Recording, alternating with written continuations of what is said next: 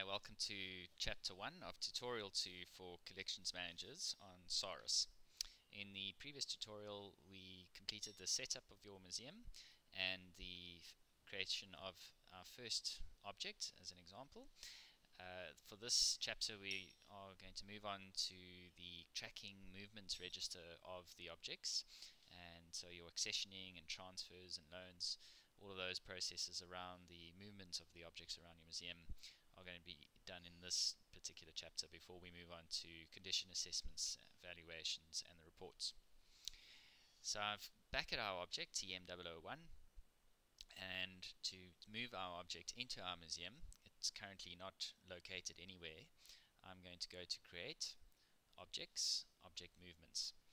If I had imported lots of objects, I could move multiple objects in one movement form into a particular location. The only condition is that in that particular movement you are picking one location at a time. You can't move multiple objects into multiple locations in one movement.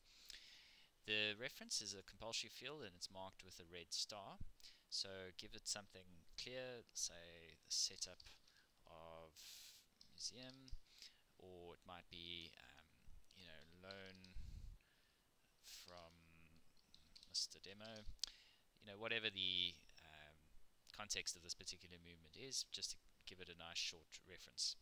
So I'm going to use setup, and then the date is defaults to today, so normally that would be left alone unless you'd like to backdate the movement.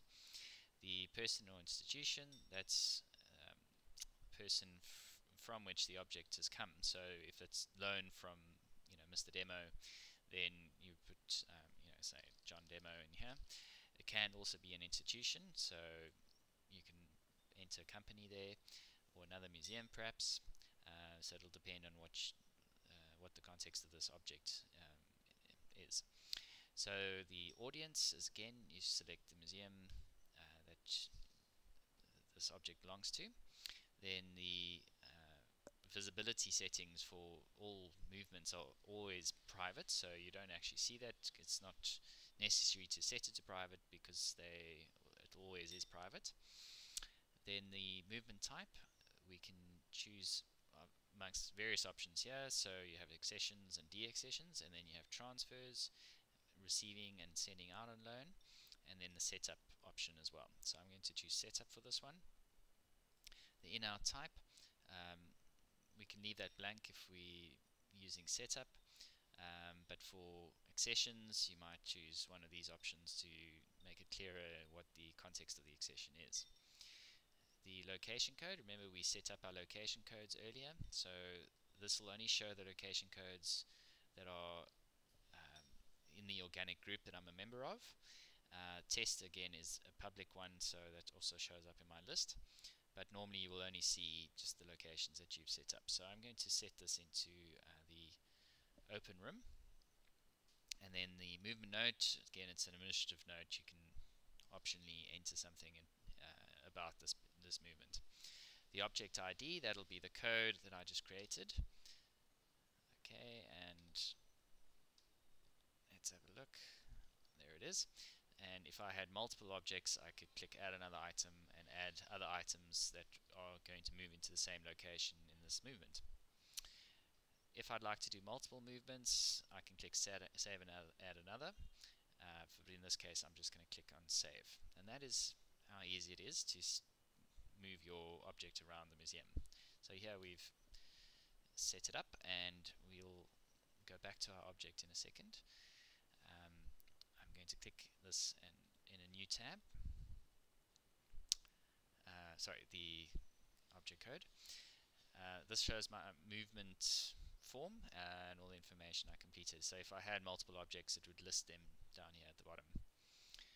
So let's have a look back at our object, and now we have object tracker enabled, and the current location is test OR001. If I click on test OR001, it will take me to an explanation of that location. This block is only available to members of the organic group, so members of the public won't even see this block at all when viewing the object, even if this is in public.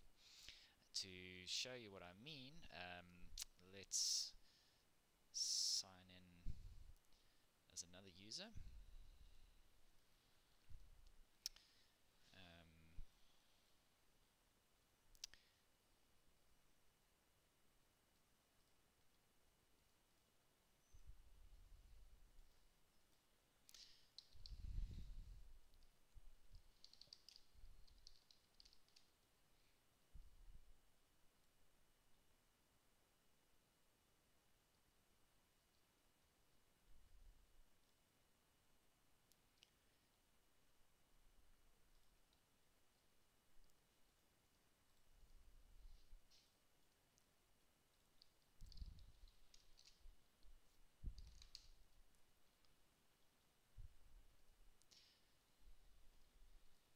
And there's our object. This is what the members of the public can see. It's currently set to public, so they don't need to be members of the organic group to see the object, but the object tracker is invisible. So all the detailed location information of the object is completely hidden from the public.